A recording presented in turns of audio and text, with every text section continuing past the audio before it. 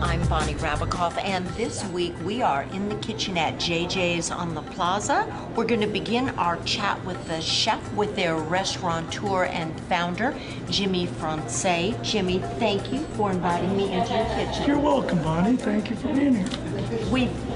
We've worked together before. You savored a bottle of champagne. We have a little history. We have a little history. Okay, so let's talk about the history of JJ's. Okay. Well, I was in the Mexican food business for a number of years. This restaurant became available, and I've always loved building. It's beautiful. And just the feel of the space. So I took it over in February of 1985. And always had in the back of my mind the idea that I wanted a restaurant that I could build a wine list, because I've been into wine since college. And this presented a great venue for me to do that. But first I had to get the restaurant back up and running as what it is today, which is, I call it an upscale bistro. It is fine That's dining. the concept. Yes, it's a good feel, but you can, our dress code, we tell people, is tuxedos to tennis shorts. Okay. Let's talk a little bit more about the food. Has the concept of the food changed over time, or? You know, Bonnie, not a lot. There are items that are still here that we developed when we were first starting the restaurant. One of them being Paco shrimp, which has been on our menu for 27 and a half years. And it's known around town as one of the best appetizers, very unique. So we started there.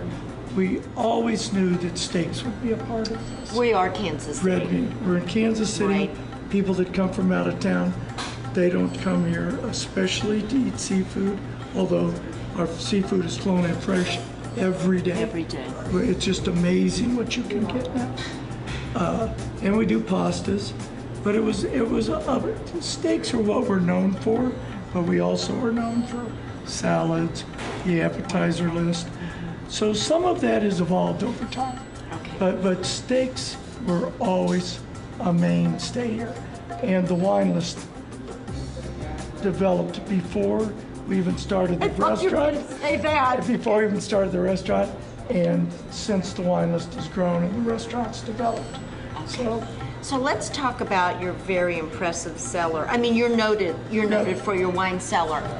How did you build that? What is your I mean, this is a passion. It has to be a passion. It absolutely has to be. Okay, so how did you build it? What did you want for your diners here? Well, there's a number of things that you want. I personally used to be a complete Francophile, so Bordeaux, Burgundies. While I still love those wines, Of course. I've moved more to the Italian side, part of that being because I found out my family 10 years ago, we found out we were from Italy.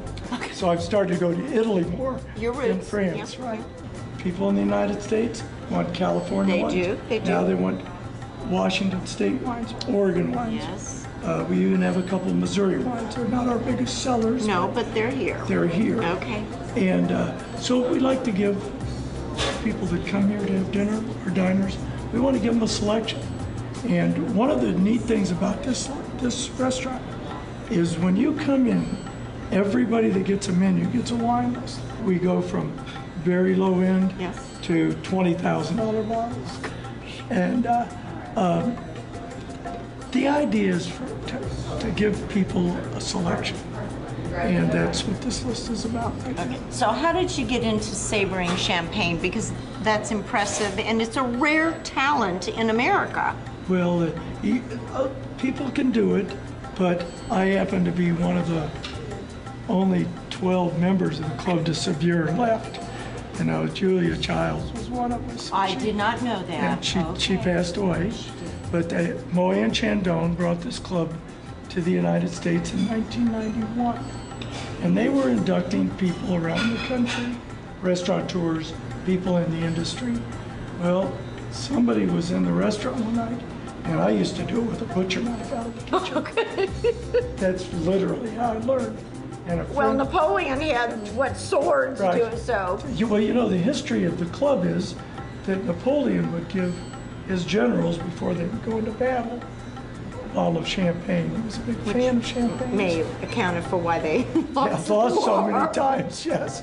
And they would supposedly pull their sabers out, break the top off the bottle. No corkscrews. No, none of that. No. Just break it off, drink some, head out to battle. So Moy and Chandon brought the club here, and they presented each of the people they inducted with a sword from Moy You have a and beautiful Chandon. sword. Yeah, You do. and it's real fun. So what we were going to do from here is talk to your chef. Sure. And then we're going to go in the kitchen and make that seafood bouillabaisse. Yes. That is a signature dish here at It JJ's. absolutely is. It's so European, and it French. goes with, it's so French, goes with so many wines that we pour both by the glass and the bottle. And in fact, we took it off once about 3 years You got ago. in trouble, didn't you? When Yes, you we did that? did. Yes, you did. Yes, we So did. you We had- learned to. Okay, and that's the beauty of JJ's. There are things here that when you come in, you know. It is that signature dish. You want to count on it being there. But you also provide things for the more adventuresome diner who wants to try something new. And you've done a wonderful job of maintaining that balance of traditional and the something And the new. new. Thank you, Bonnie. We continue our chat with the chef, with the executive chef at JJ's, Grant Wagner. Chef, thank you for inviting me into your kitchen. Sure, happy to have you. So what was your journey to JJ's? I went to school at LC Le Cordon Bleu in Scottsdale, Arizona. Oh my, that's one of our best cooking schools. So you got the training. Right. Okay. And after that, I did a 3-month stage at the Blue Sim with Colby Garrels. And just absolutely loved his food. I probably learned more in that 3 months than I did the entire year of school. Okay, so I hear this. I hear that school's important. There's some basics, fundamentals to be learned. But being in a commercial kitchen and doing it day after day with a wonderful executive chef really makes all the difference in Yeah. the world. Did you go from Blue Stem to JJ's, or were there some other? Yeah, I did. Stuff. I talked to Leon Ballman, and he sent me down here. He's a chef at Cafe Trio. We know he's been on In the Kitchen too. Okay, good. And he sent you here. Yeah. Isn't that wonderful? Our chef industry, of course, I love chefs. You all have such a generosity of spirit about your food, towards each other. I think that's wonderful, and I don't know if that's true everywhere, but it is definitely true in Kansas City. I think in Kansas City it's even stronger. Probably, Honestly. just because of who we are, just because of who this city is. Right. Are you from Kansas City? No, actually, I'm from a small town just north of Salina, Kansas, Okay. called Bennington, Kansas. And now you're in the big city. That's You're right. in the big city. So tell me, what is it that inspires you each day in the kitchen? We know it's hot, you're on your feet, you're moving at a phenomenal pace. What inspires you? The local ingredients. When some of these farmers and these purveyors will bring in these wildly foraged or locally grown produce and flowers and stuff, it's so much fun to figure out how to use those into a dish, incorporate all those flavors, and really accent the Missouri. Well, it's like the Missouri ecoregion. Okay. So you're influenced a lot, of course, by the ingredient, and our chefs say you respect the integrity of, Absolutely, the yeah. ingredient. And so that prompts seasonal menu items, which we enjoy here at JJ's. I got to tour their farms as a blast too. Oh, it's, good it's for you. so much fun. So you've been out to the farms, Uh-huh. and you see how they do it. Mm-hmm. Many of them are organic, sustainable. I mean, it's good for the earth as well as our tummies. Yeah, You know, absolutely. what they're growing. Okay, so the ingredients are a source of inspiration Mm-hmm. and part of the creative process. So you are an executive chef. At one time, you were one of the cooks with an executive chef. You're providing the leadership now in the kitchen that you were once the recipient of at the Blue Stem. So what is it you're trying to impart to your cooks? I want every single cook to be creative, to be thinking about the food that he's putting out, the history, the ingredients, why it is plated the way it is, and I want them to create their own dishes. The compliments that you get when you make a really good dish, I love.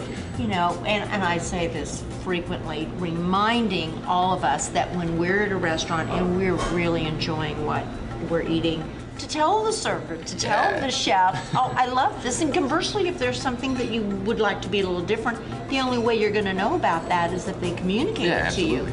Okay, so what are we making today, chef? We're making bouillabaisse. It's a type of fish stew from the Midi region in France. There's going to be a crostini, I understand, with saffron aioli. Yes. You know what, chef? I'm hungry. I think you and I need to get into the kitchen, and I think we need to make your signature dish, and I think you need to come with us.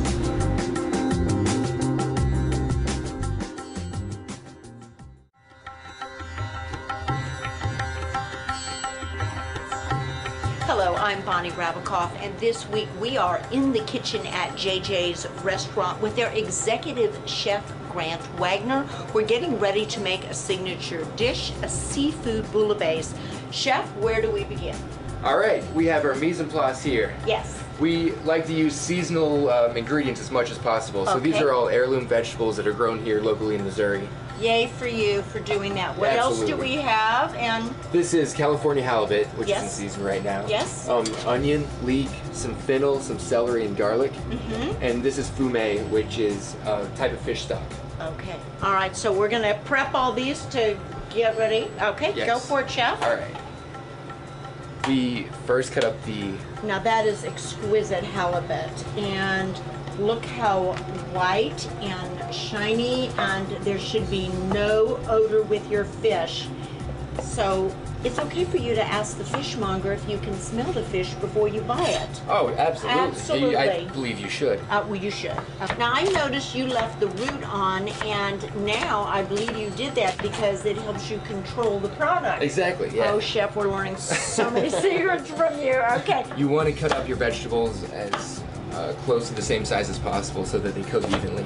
You know, my sister accuses me of doing that because I'm so picky and I want everything perfect. But the truth is, it does aid in that uniform cooking. For this dish, I like to only shave the garlic instead of mince it. Instead of mincing it. It's more traditional. The heirlooms, actually, I've already concassed them, which means just peeled and de-seeded. And the way you do that is make an X in the end of it. Okay. Drop it in boiling water for 30 seconds to a minute, and then put it in ice water. You can take the peel right off. I mean, it just comes right off. You're not sitting there fighting with it. So those guys are ready too. Yeah. You heated a pan. You put in some butter. Whole butter, because the pan's not going to get that hot. So I'm not worried about browning the milk solids. And this is unsalted butter. Yes. Okay. Let's remember. All right. So halibut first. Okay. First the halibut. I like to get it brown, a little bit of a crust on it. It enriches the flavor of the entire dish. All right, and one of the things always to remember is to begin with a warm pan. Yes, absolutely. Otherwise the fish will stick. And now we're going to deglaze the pan with the wine that we paired the bouillabaisse with. Okay, all right. So it's white wine from the south of France, because after all, this dish is from the south of France. Exactly, yeah. All right. So again, it's going to help deglaze the pan. We've sauteed the halibut in butter. We have sauteed the vegetables, and now we've added some wine, and you did add some kosher salt. Yes. The wine should loosen up everything else that's still stuck to the bottom, which is pure flavor, Fonda's flavor. Fonda's flavor. Now that that's deglaze, we'll add fumet. Okay. And let's talk about what the fumet is. We get all pretty much whole fish. So we use the bones and the skin from them. Is it a fish stock? Yeah, it's a fish stock with white wine and tomatoes in it. And tomatoes, that's where we get the color. Exactly. And so you have that fish stock, or obviously you have the fumet made up ahead of time. If we were preparing this at home, we might want to take a fish stock and then add some tomato and white wine to it if we weren't going to make the fish stock ourselves. Correct. Okay, we're just trying to make this accessible. At home, it's a good idea. You can also take any kind of stock and put it in ice cube trays and freeze it. That is and so then smart. just use them. You can pop them out individually. I'll add the tomatoes. All right, and again, you work with local growers, and you just sort of broke them up in your hand, and now they're going to further break down in the space. Oh, you're adding another little guy there. A bay leaf. And my chef instructors at school said it doesn't matter how big your dish is, one bay leaf is always enough. Okay. Okay. Yeah, And now two you sprigs add, of thyme. And thyme. Wonderful And flavor. we'll remember to always pull those sprigs of bay leaf out before we Yeah, serve we it. don't not good mouthfeel. So what are we doing next, Chef? This is stewed long enough. We can pull out the aromatics, which is the bay leaf. And Please the don't two... forget to do that. Yeah, please. And the 2 sprigs of thyme. Okay. Now we are ready to add the shellfish. Okay. And something to remember is always add the mussels and the clams first because they'll take longer time to cook than the shrimp.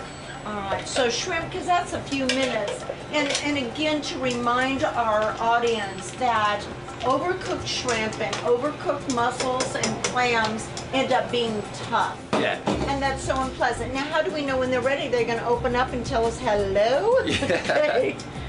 They will talk to you. Oh, that's perfect.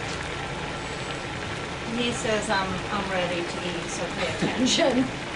Something else to remember is you should never season a stew that you're going to put, or any dish that you're going to put shellfish into before they open up, because they'll release a lot of salt water. I didn't know that. And how did you prepare them? Did you just wash them off? And We scrub them and debeer them. Scrub them and debeer them. Please don't forget to do that.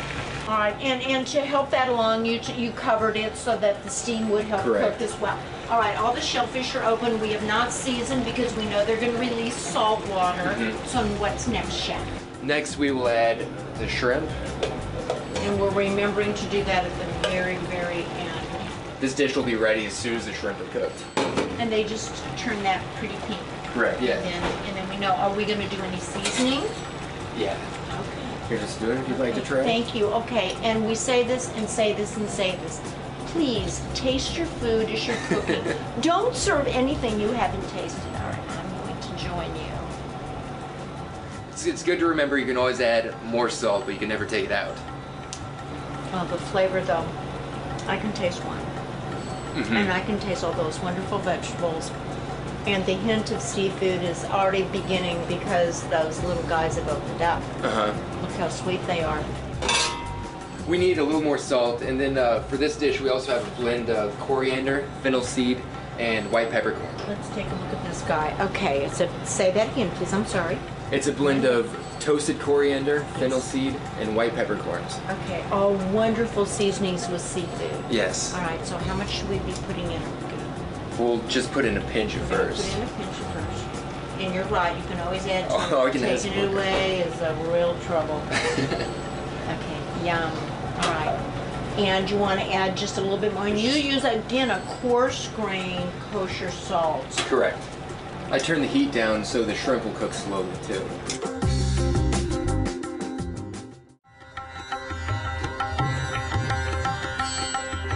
All right, Chef, you know you hear this all the time, but we do eat with our eyes first. So we have everything prepped. How are we going to plate? Okay. Here's the bowl. Yes. I like to reserve the shellfish to place them in an artistic fashion. Okay, so that wonderful fume and all those sauteed vegetables and sauteed halibut, the little shrimp. You tried to get away with it. You didn't let that happen, did you? No, you did not. Okay. Okay, so now our artistic endeavor. Here we go. Ready? We also learned in school that Yes. people are more visually attracted to threes or odd numbers. You know what? That's true in art too. Yeah. And in arrangements, we just, all right. So we're respectful of that preference. Very What much are you so. doing to those shrimp and how cute is that? I'm just gonna put Oh, them they're together gonna, like you know, they're hugging each other. There they go. Aren't they Place them there. precious? All right, now what's going on here? Here's a couple of heirloom tomatoes. Okay, and Three different varieties. And we had used some of them in the sauce, in the Correct. little base as well. These And are now just we're smaller. using them to garnish, which we're told is very appreciated when you garnish with what's also in the dish itself. Very pretty. Correct. All right, now what else are we doing here, Chef? We have a crostini or a crouton that's toasted with roasted garlic oil. Oh, yum. Okay. So that Just should in have the a oven, nice- did you just, and you Correct. brushed it with garlic infused olive, roasted garlic infused olive Yeah. oil. No, that makes a difference. Depth Absolutely. of flavor. Okay, so that little guy's going there. You can place it All on right, the edge. and then what next? Saffron infused aioli. And how did you make your aioli? We use egg yolks, just cook them slightly until they Okay. are the ribbon method, which is where they, when you're whisking them, they won't congeal back Right. together. Yes. And then you emulsify oil, extra virgin, and oil, another blend. All right, and we had, and it's little yellow raw because we garlic. had, a little bit of raw garlic and a little bit of saffron to make that beautiful yellow. And you don't need much because obviously that's a pricey ingredient, but a little goes a long way. Correct. And what are we topping this little guy with? These are sunflower seeds grown in Lawrence, or Oh, sunflower sprouts. Oh my goodness, I don't know that I've ever seen sunflower sprouts. Yeah, they're meaty. They're very light at the same time. It's a wonderful product. And thank you for using products grown in the area. Oh, of course. Really appreciate it. All right, now what's that in that little This guy? is white balsamic vinegar. Just a little light dressing over the salad on top. You know, and it's not quite as intense as the regular balsamic, but boy, it sure is full of flavor. Correct. Okay, a little bit of sea salt, had a little toss of what we would call our vinaigrette with the sunflower greens. And look at that beautiful finish. That's that on I top. think that is a photo finish. And we forget, you can use, you can either slice it thin or use a mandolin. Please be careful when you use a mandolin. And you can get a beautiful, beautiful thin. We love the radish. You know Those what? also are grown locally. So this looks good enough to eat. It does. Almost. I think we should go to the bar, and I think we should pair this dish. Okay, great. Thank you for inviting me into your kitchen. Thank you, Bonnie.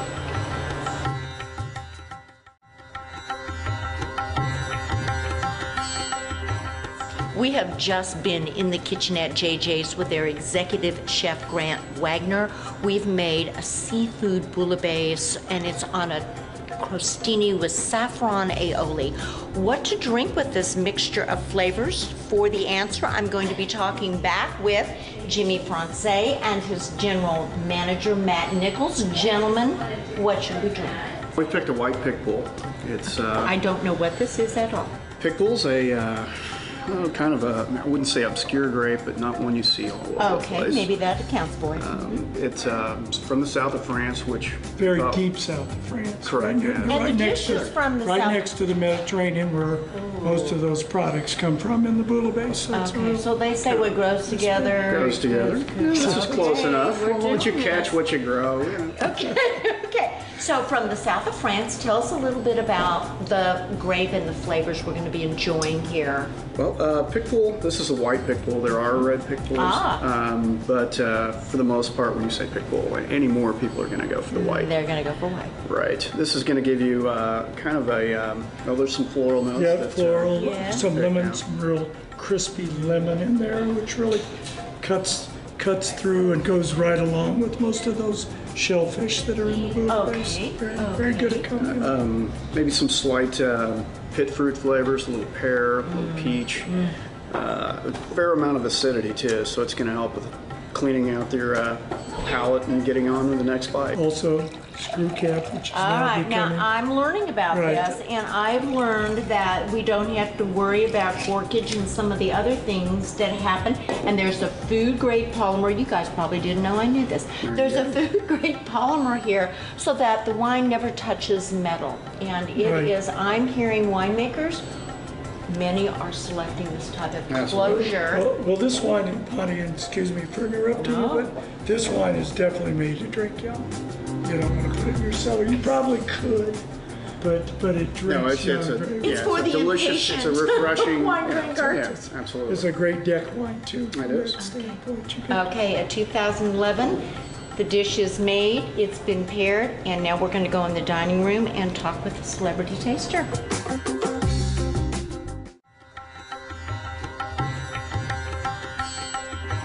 Pillow. I'm Bonnie Rabikoff, and we have just been in the kitchen at JJ's on the Plaza with their executive chef, Grant Wagner, making one of his signature dishes. It is a seafood bouillabaisse with a crostini, saffron aioli. The sommelier has paired it with a pic-pou from the south of France. To taste this creation, we have with us 41 Action News anchor Elizabeth Alex. Elizabeth, thank you for taking time away to be our taster. Oh, the pleasure is mine, for Okay. sure, Bonnie. So your assignment is to taste the bouillabaisse and then sip the wine and see if it works for you. Okay. Okay. I know you're up to do Yeah, I this. think I can handle it. Okay. I need to get one of these little clams because they look so happy. Yeah, they did. The clams Came are, up they and are said happy. hello I to think me. they are happy. Oh, no wonder they're happy. They're good. Oh my goodness. Really nice. And you know, you don't need to use a lot of saffron. Of course, you have to rob a bank just to acquire it to begin with. But, and the crostini, you know, there's so much attention to detail here. There's garlic, there's leeks in here. They've used an amazing French bread for their crostini. So each ingredient is loved and cared for appropriately. And all the a nice variety of fish, too. It's whitefish and shrimp and clams. Now there's a second part to your assignment. Okay. And that is sipping the wine. Okay. Can you? I'll just have to sacrifice You're and just just going do to it. do Yeah. this. I know. Well, to your health. Cheers. Thank and you life. so much. That's nice. delicious. Yes, that's very nice. Oh, that is. I am unfamiliar with this, and you know, obviously they're trying to keep French, and we do think of white wine with seafood, and for a reason. This is a great match. You're an anchor. You've done this for how many years? Well, more than I guess I would want to count, but We don't more have to than mention- 25, I think, something like Really? that. Yeah, So you know long how time. you know how to do this. I've been don't you? doing it for a while. Yeah, I've seen all kinds of fun changes and In the industry, so now I'm told that anchors and reporters are sometimes doing their own shooting, their own editing. You are multi-talented. well, they call multimedia journalists. There They you do. are. That's what you are. You're a multimedia journalist, Well, and you were just telling me before we sat down and started munching away that you're going to Romania. I am. Tell me about this. Well, trip. I have an orphanage there with 13 children that I've known, most of them since they were born. They're ages 8 to 14. Okay. And we are trying to raise a group of Americans who are raising these kids to adulthood in this one little orphanage. So, Tell me who is we? A community of people in a Kansas small City? group of people who have all been connected with Medical Missions Foundation. That's how we initially met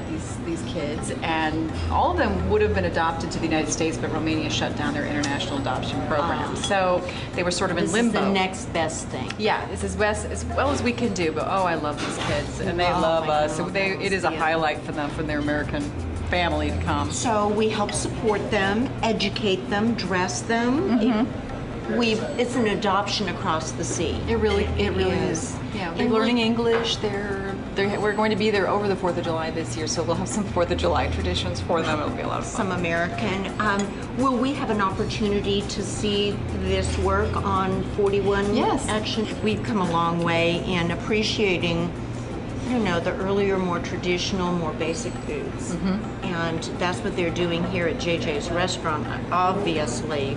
He has been true to the French traditions, and Grant makes all of this fresh. When you come into JJ's, you order something, it is made fresh, and you can taste it. You can. Taste the I've been difference. here many times for lunches and dinners and get-togethers with friends and work. It's just a really lovely place in general. You know, earlier in the show, we talk about the great care he takes with his wine selection as well. And I don't know if you know this about JJ, but the man can actually savor champagne. I did know You that. did know Actually, I that. saw that happen one time, and it was amazing. And Really he's amazing. just so devoted to the food and wine industry, and that devotion has been here for 27 years. I did not realize it was that. 27 years. And this Well, is, they have you gone know, through. I mean, with just construction with next that, door, I and think- they're yeah. not closing their doors, and they're still open. Well, that speaks to the loyalty of his. It does, and customers, also too. to the fact that he has remained true to excellence here. Well, Elizabeth, I want to thank you for taking time out to be our taster, but also for the wonderful work you're doing. I mean, we are a global community, and your work is evidence of that, and to 41 for bringing those stories back to us. And thank you, and safe trip there and back, and we appreciate your time today. Thank you, Bonnie. This was a treasure to me. It really was. Okay, thank you.